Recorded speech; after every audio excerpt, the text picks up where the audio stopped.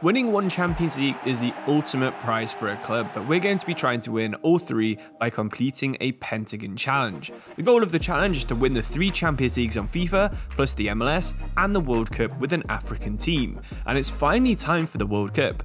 But as always, I won't be picking the teams I'll be using. Instead, I've asked my Discord which nations you'd like to see, and I'll let ChatGPT choose from the 3 most voted for options. So what team are we conquering the world with today?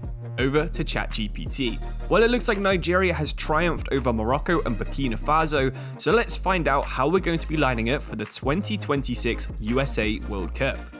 I really love this squad. The standout, of course, is Osimhen, but there is pace and power in every position. You might be wondering when we even got offered the Nigeria job. Well, we actually accepted it while we were still managing at St. Louis. This means we've been in charge of the team for nearly 2 years. We've played a couple of games here and there, including this one against Germany, which was actually our first match in charge. We do have a really good squad. Osimhen is like the 3rd best striker in the game after Mbappe and Haaland, 90 rated now with 98 sprint speed and 97 acceleration. His finishing's really good as well. His strength's 91. He's basically the perfect all-around striker.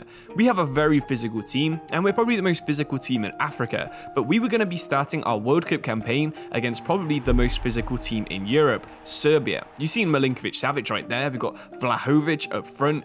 Kostic on the wing can run and run. It's just an all-round very physical squad, so we're going to have to be our best if we're going to win this one. You can see Osimhen and Chukwueze, these are going to be huge players, but Calvin Bassey at the back is going to be just as important. Look at that flick on there from Osimhen to open the scoring. We like getting our midfielders past our strikers, and you can see why when Onyedika is scoring shots like that. Onyedika's on the ball again right here, pulled it across to Osimhen, but look at this dribbling. For a 6'2" target man, he's basically impossible to get the ball off. Okoye is a pretty underrated goalkeeper as well. He's only 77 overall, but he's one of the best I've used on this FIFA.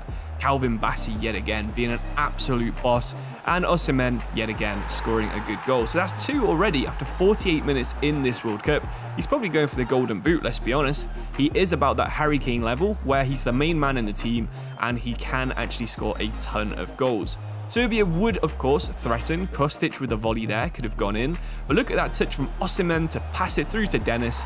And Dennis isn't going to miss a one-on-one like that. Flicked it round the corner. Nothing that the Serbian defenders can do there. And we just had too much pace.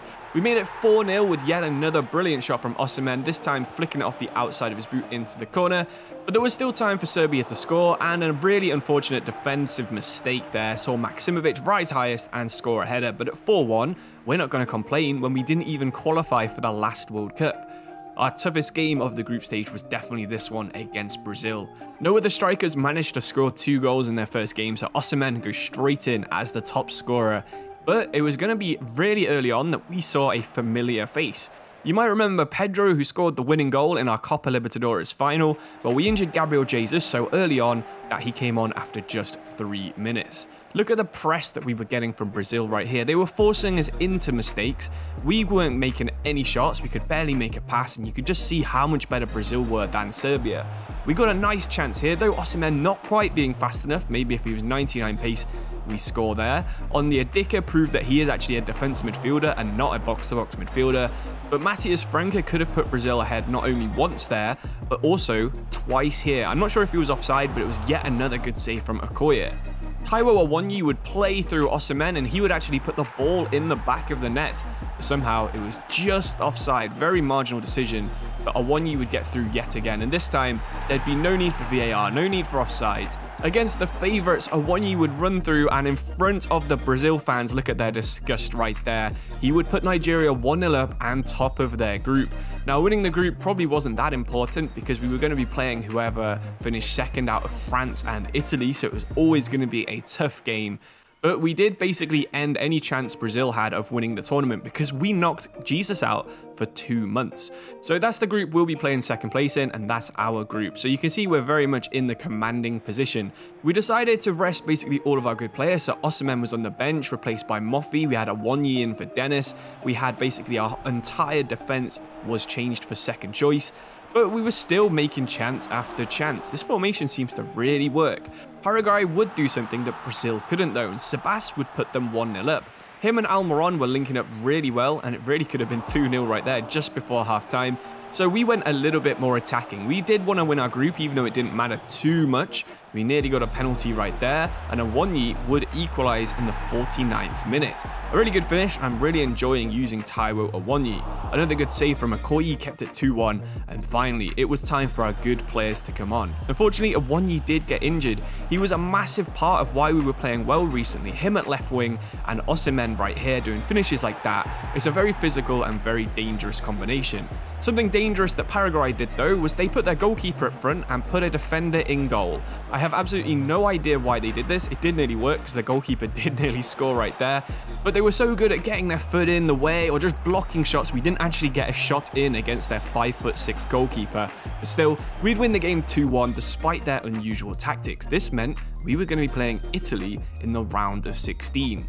Berardi, Keane and Chiesa might not be as good as some of the front threes they've put out there in the past, but it was still going to be dangerous, and it was probably the first time that a team would have a faster attack than our defense. With 80 pace all throughout our defense, we were going to have to keep an eye on them to make sure they couldn't counter on us, and we were still in charge. Osimhen did some nice touches right there. The ball fell to Dennis, and unfortunately he hit it instead of Osimhen, well wide of the goal.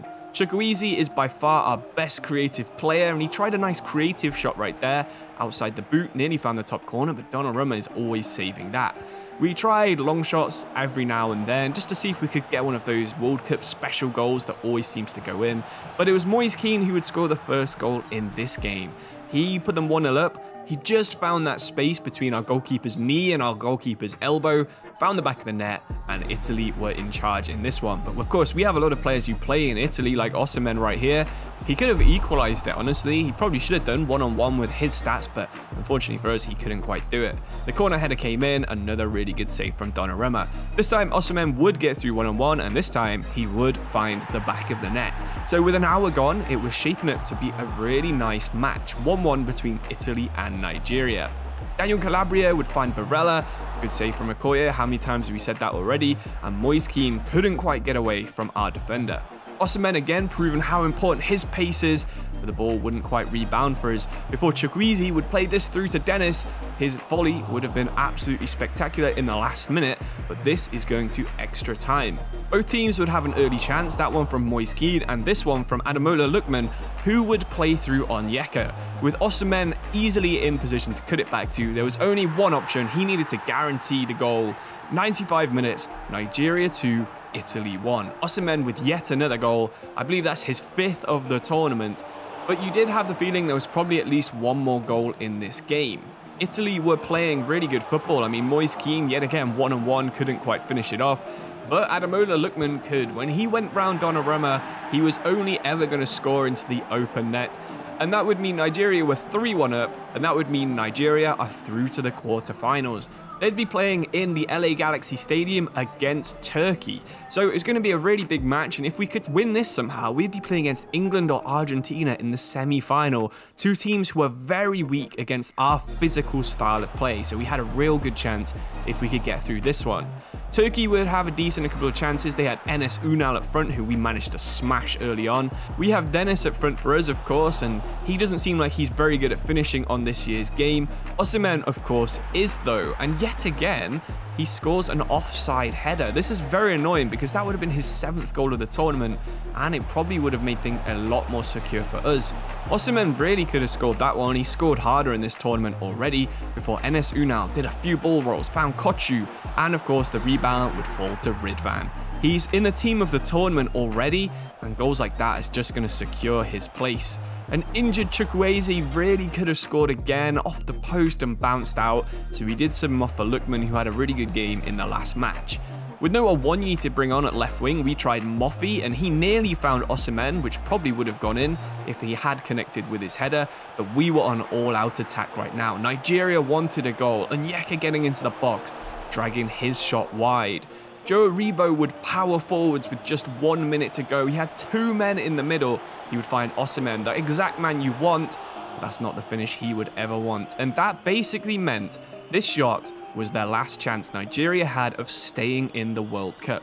So this means that is Nigeria out of the 2026 World Cup. Of course, we will get at least 2 other goes in 2030, which is being hosted in England on this save, and 2034. So that means we'll have to use one of those 2 chances to win the competition if we want to compete the Pentagon Challenge. We'll be back with part 2 of this coming out very soon, but in the meantime, because we do have to wait 4 years, we will actually be playing our European part of the save, and that'll be coming out just before the World Cup. I think the World Cup will probably be the final episode of this series. But thank you, as I said every time on these episodes, for your support. Hope you enjoyed them. Thanks for watching. Cheers and goodbye.